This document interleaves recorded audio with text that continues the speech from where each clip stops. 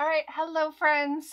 In this video, I am excited to talk about 5 months in my Hobonichi Techo Weeks and how I'm going to be finishing up the year for December and just my overall experiences with this planner. As you know, if you're a podcast listener, it has been going so well. I've been loving it so much. Something I never thought I'd be doing with my planner. And I'm excited to share just a little bit about what I am going to transition to for the new year and why. And I think by the time we get there, it'll all make sense. But this is it, and let's just dive in.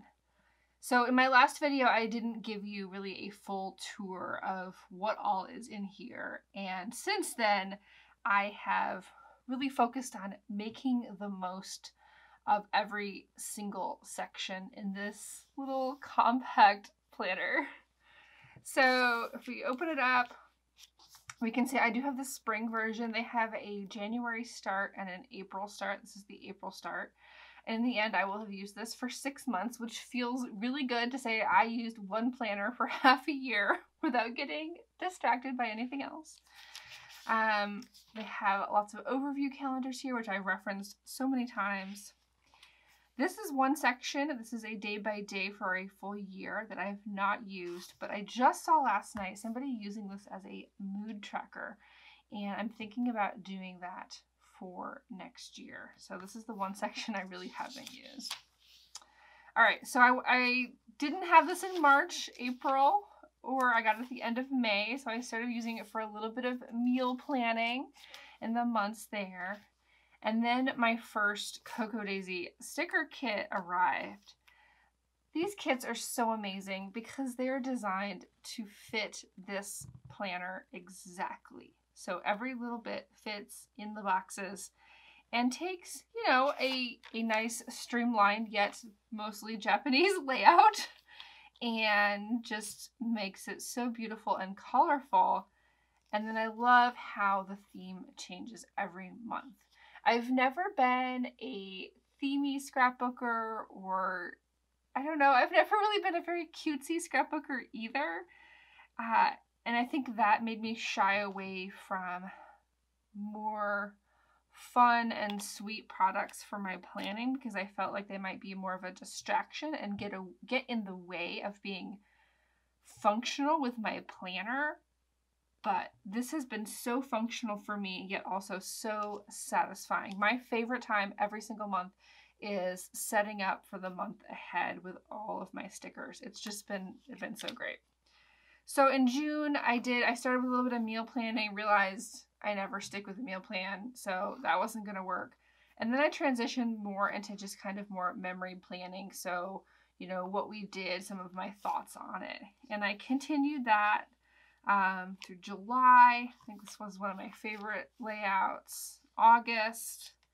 I did it probably in batches here and there, a few times over the month. I certainly wasn't doing it every day, just kind of filling things in what I knew was happening. And I really enjoy having some of those things. Like August 28th is when we got a new boat. Steve had been waiting for years to finally get his boat. I finished all 7 seasons of Parks and Rec on the 29th. So just having those little dates in there is really fun.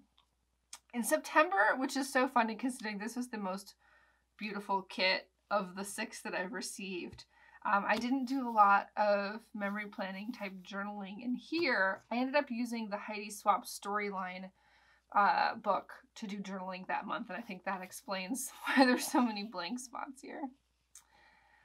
For October, I have a few notes of dates and how things were going. November, I actually filled in quite a bit more with some thoughts and feelings. I really tried to make sure I've kind of filled in this month with a reflection. What's the biggest takeaway that I want to have? And it was in this past week, which I was really thinking about, I would like to have a monthly view focused on some of my content planning for all the different hats that I wear. And I wear 3+ hats in addition to my personal life. And so for December, and you can see a little bit right here, I have penciled in some of the major content releases that I have. Because I have found, particularly in this quarantine life, time is a little bit more challenging and feels a little irrelevant at times. I don't always know what day it is or what time it is. Our sleep schedule is off, and I've found that I'm not feeling as timely with the things that I do. They all get done eventually, but I want things to be done ahead of time. It's an important value of mine. I want to be reliable, trusted. And so I'm using the spread to really prioritize working ahead on those major content projects. I can see myself, because you can see there's a lot of space here. I'm going to end up filling in with some notes here as well. Particularly if there's dates, milestones, things we do something fun. I want to add those in because this isn't taking up too much space. For a moment, I was thinking about even getting like a big desk blotter, but I don't think it actually makes sense in the end. I don't need a big desk blotter that's like 22 inches to write the word podcast on a day. I just need to have a view that helps me know what is the most important thing I need to be working on, and that I'm actually working ahead. Like, I want to see this all crossed off within the first 2 weeks of December. I want to be really ahead of the game here. And so I put an intention here on the left side. I think in some months I haven't really put much there, if anything. And then at the end I'll kind of put a reflection. So more intention at the beginning and reflection at the end is my goal for those calendars. And then we have January, February, March, which I haven't used and won't be using because I will share in a little bit what my plan is. Oh, April as well. And then we go into the week on 2 pages area. If you've listened to any of my podcast episodes about the planners that I enjoy, I want to have a small space to note appointments and very time-sensitive things, like do this at this time. But I don't need a huge space for that. And I want a lot of space within a week to have categorized lists. It is very rare that I am thinking about a task for a specific day. I just need to know what is next. And I like to have a range of options to work from. So let's hop in. So at the very beginning, I didn't have my sticker kit, but I knew right away I wanted to have categories and I wanted to have lists. And immediately I felt this huge weight lifted that I could go back to this. I've tried to maybe fit myself into the box of so many other planners over the years. And yet what I end up doing, even if there's, columns or rows or whatever, I end up making categorized lists by the different areas and domains of my life. Sometimes those domains shift. Sometimes there's one big personal one. Sometimes I break those out. But my job's at the top, and then these kind of shift over time depending on what's going on. So I really loved adding the sticker. Sometimes I use the check marks, sometimes I don't. Sometimes I'll add in extra stickers, little extra, I had a little long weekend girls' night plans for Emily and I, sushi, kind of at-home camping and crafting. We ended up, what did we do? Oh, we ended up putting a whole bunch of stuff in the living room and made a little mini fort tent thing in the living room. It was fun. Another one here, let's just do some fun things, reminders, and then of course lots and lots of lists of what I need to get done. I do use the method where if I'm thinking about what is next, I highlight it, and then when it's done, I cross it off. I've used various methods to forward tasks. Sometimes I'll just do a little arrow at the end. I would say typically I will do like this, where I cross it off and put an arrow, because I like to feel like I've reviewed everything from the previous week and forwarded what was needed. Again, just the shift in themes. It's been so fun. I love it. It makes me happy. I love setting it up every week, every month, and then kind of rebooting that every single week by making intentions for the week ahead and figuring out what's on my calendar. I've done various pen tests over the years. I am currently using, you can see this here is a little bit darker than what I started with. This Pigma Micron PN is it's a Sakura pen. It's a really, really lovely, a little bit thicker than I'm used to, but it dries pretty quickly and I really, really enjoy it.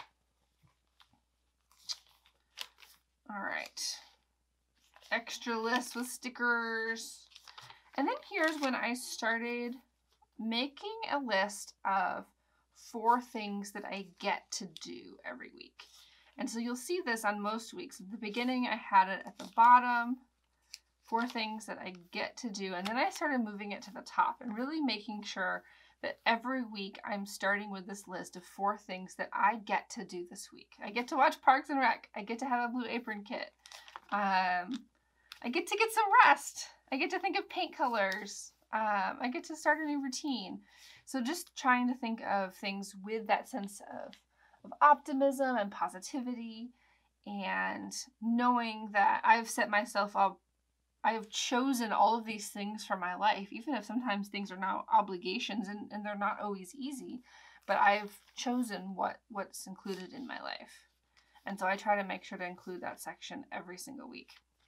I've done various things with tracking over time. Here I had reading and journaling. I've used this tracker at the top for treadmill time. I've used it for food tracking as well.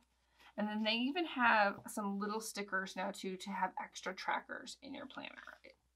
I'm always continuously amazed at how thoughtful the Cocoa Daisy team is at making sure these stickers are so usable and of course beautiful every single month. These tabs are super fun as well, the month tabs.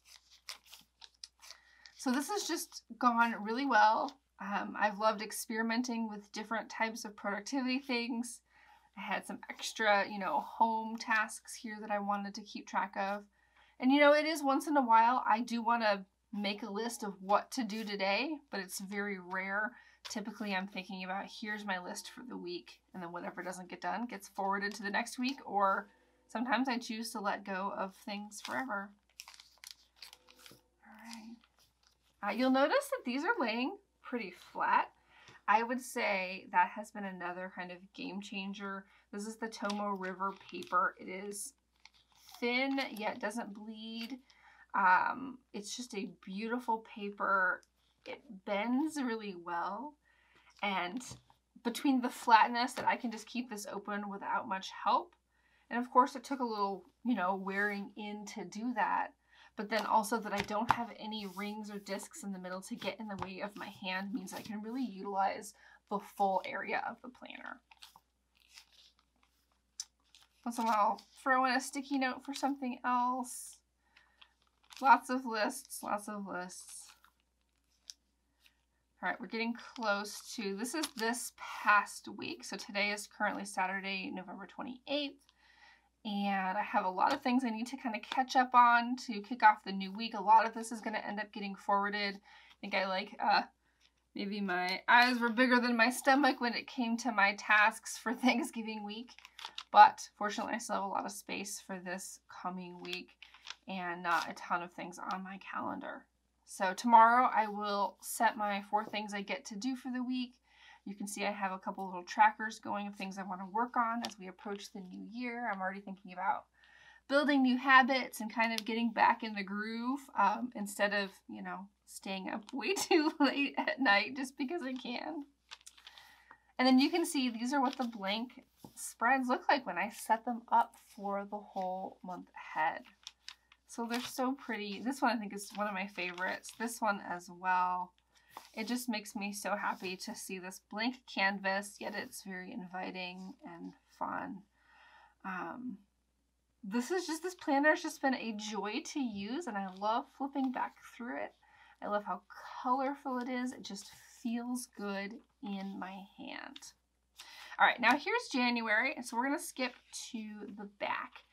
I wasn't quite sure what I was going to do with the notes section in the back. And I just took a couple notes at meetings I went to, things I wanted to save. And then I was really thinking about, okay, I want to do more journaling. Journaling for self-care, for anxiety reduction. I've experimented in journaling in other places, but I was really attracted to this idea of journaling inside my planner. And so I've got everything I need all in this one little book. And this just makes me so happy to see this filled up. This is all I've done. It's, 3 or 4 days of journaling here. But there's so much potential. It works so well. I love adding the extra stickers in and just making a happy, special place that's not something else. All I need is my planner, a highlighter, and a pen, or sometimes multiple highlighters. And it's just making me so happy. So there's about 70 journaling pages in here, and I wish I had been aware of them earlier, or I think I would have worked more in here. So let's talk about my plan for next year a little bit. As you can see, things are going really well overall, and I'm loving it. But I can see that 70 journaling pages might not be enough for a full calendar year. Let's just say I do like a third to a half a page. It would be really not so good if I was actually consistent at journaling, which is obviously the goal. So for next year, I have picked up a Hobonichi Techo Weeks Mega. And the Mega has more of these journaling pages in the back. It has 3 times as many, so 210 pages.